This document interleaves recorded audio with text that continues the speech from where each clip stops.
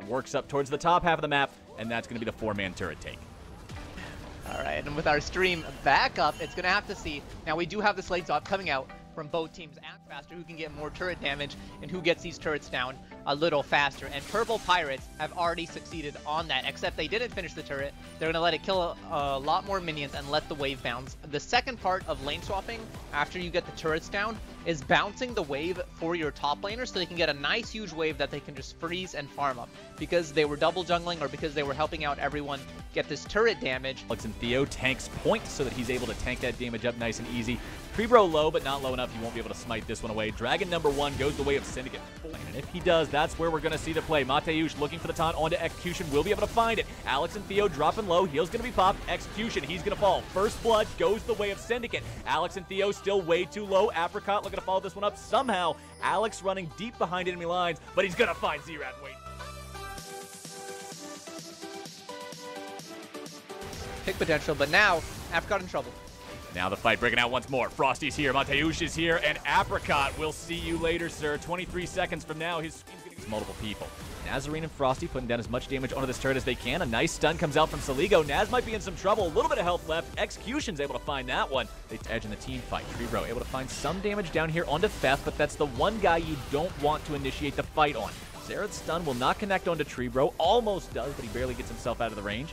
Beth is ready to go. He's ready to turn into Meganar. TP going to come in now. They're going to collapse. Mateusz is here. Who's he going to find? He's got to get into the back line. A good stun comes down from Saligo, looking to block that one. Beth's about to die before he's even able to find the slam, and there he goes. Trebro grabs that kill. Ace in the hole comes down. Mateusz is going to treat that one as a little bit of a tickle.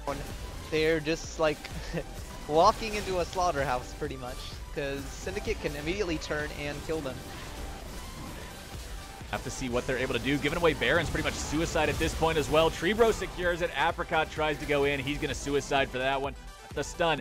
Can he follow this one up and land the taunt? Taunting Xerath at this point might be huge. Naz forced to flash away. Hexor almost able to find that outplay, almost able to find that free kill, but Trebro is here. Mateusz is here, and Hexor, you are in some trouble, my friend. Spear will not connect. Mateusz still looking for more. Over the wall comes Trebro, almost able to find the damage. Couple more wombo combos will do it. Body block onto the spear from Theft. Trebro still looking to escape. Alex and Theo's here, and he's got more shields, more heals, more support control for this fight. Theft with a huge slam into the wall. Here comes the Xerath ultimate. One more shot's able to take Trebro down, and now Theft, Execution, and Saligo are looking for even more. They've even more pressure onto Purple Pirates to have to answer Syndicate all over the map. Yeah, you're right. Even if they were able to hold on. Mateusz going to find him out, and he is completely alone. Mateusz able to find so much damage. If Hexor didn't have that QSS, he was 100% dead. Now he's Frosty, Naz, Alex, everybody from Sins looking to push down Inhibitor turret number 1, and they'll find it 30 minutes into the game. Inhibitor number 1 will shortly follow as Execution has to try to get himself away from this one. Drops the ultimate. Naz goes way too deep, forced to flash away. Frosty's got the soldiers here standing in a line, keeping that 80 carry safe as now Inhibitor number 1 is down. Trebro goes way too deep. Once again, the Karma heals are almost enough to keep him alive, but Fef has the wallet to take him out. Saligo's still surviving for the time being. A very clutch shield from Execution keeps that mid lane mage ticking. Here comes the ultimate. 1, 2, 3's gonna miss, but Hexor's got the auto attacks to take him down. Syndicate loses 2.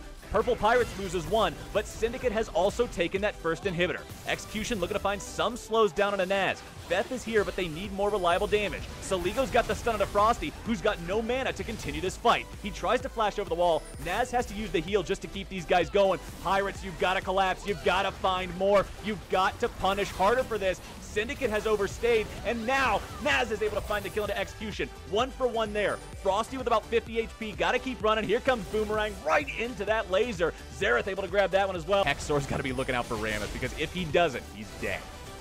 And now that Purple Pirates wasn't able to capitalize on that almost ace they did, they're going to get punished for it. They weren't able to kill Mateusz either, so it's going to be an easy Baron on the side of Syndicate, not even contested.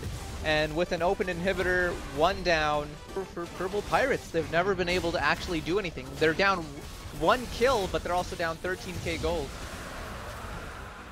Dragon 5 now in the pocket to Syndicate. Naz over the wall. Culling going to be dropped again. What is the cooldown on that thing? Stun comes down from Xerath. Have to make their stand, and no stand's going to be made. Inhibitor number 3 under pressure, and Syndicate has completely broken the back of the Purple Pirates base. All that's left now is to slowly force up into the very final stand, that keep in the castle, as Nexus turret number 1 has already fallen. Nexus turret number 2 going to be the next objective, as Alex and Theo, Frosty, and Trebro are able to lay down so much poke. Saligo gets almost deleted from Naz's dash into auto attack combination. Trebro's looking to go deep here. He's very low. Nice 3-man slam coming down from Theft, but he's going to fall immediately. Naz goes with him. Apricot dead now too. Frosty's soldiers bring so much pain. Hexor is able to escape, but the Nexus is not, and Syndicate goes up 2-0.